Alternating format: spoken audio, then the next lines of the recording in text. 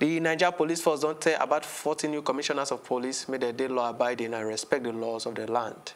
The Inspector General of Police, Mohammed Adamu, say read the Riot Act gave the newly promoted commissioner of the police inside Abuja as he made with commanders of the tactical and operational unit of the force.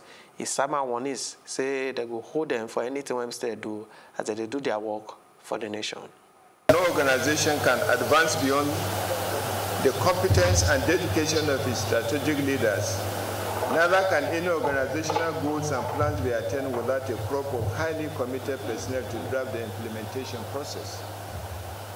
The rapidly changing dynamics of crime and the attendant increasing threat to security requires quality police managers that have the requisite professional knowledge, experience, and competency to effectively provide leadership directed at managing such internal security threats.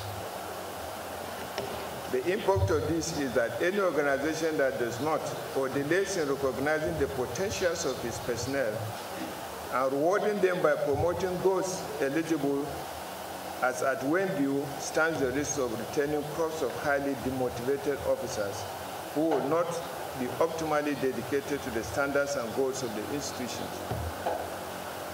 I'm confident that you will deploy your wealth of experience towards supporting the Nigeria Police in the attainment of our mandate, especially at this critical time in our nation's internal security evolution. Let me, however, remind the promotees that to whom much is given, much is expected.